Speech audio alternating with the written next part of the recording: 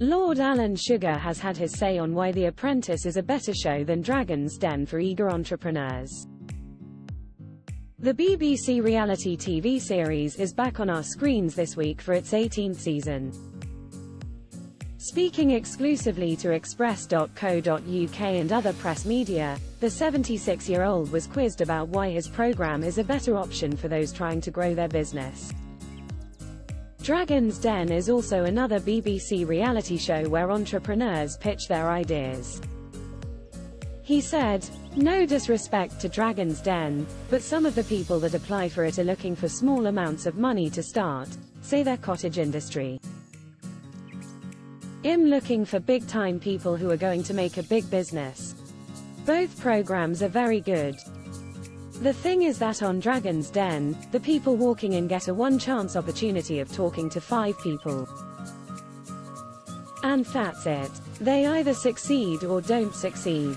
Tim Campbell, one of Sir Alan Sugar's aides, added, "Also with The Apprentice, it's the transitional phase for many of the candidates.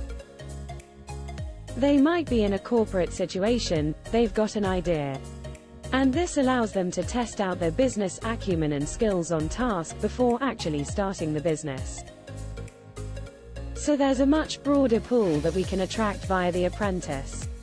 Whereas with Dragon's Den, and as Lord Sugar said, they're both great programs. You might have to have the business already going or started before you secure the investment."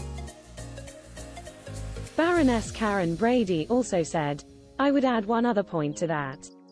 As Alan said, this is a much longer process, and when people leave this process, many often of them tell us it has changed their life for the better.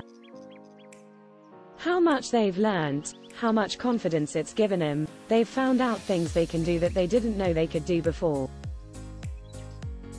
And they've gone on to launch their business anyway, and I think that is a testament to the whole process and how Alan runs it and the ability that he gives them to learn and improve skills that will never leave them as they leave the process."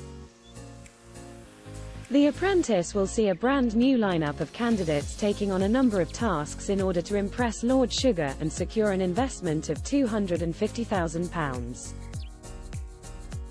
Last year's winner was Marnie Swindles, a boxing gym entrepreneur. The Apprentice airs on BBC One at 9 p.m. on Thursday.